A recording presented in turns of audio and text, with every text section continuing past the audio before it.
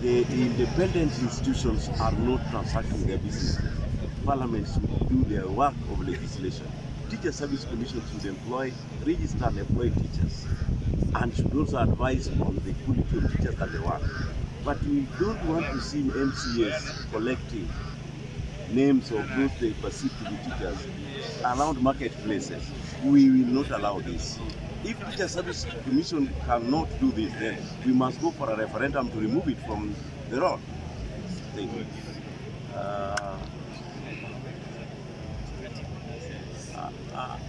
If you think that we are unrealistic, then just take, for example, a teacher.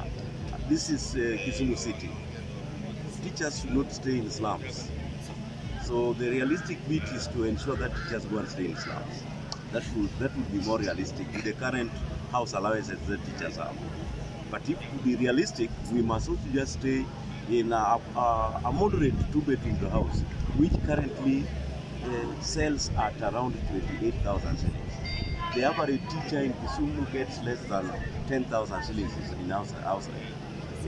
That is the level of realistic nature that we expect. So if somebody thinks that when we are asking for more transport allowance to reach places where we work, then let them try something else which is not teachers. Yeah.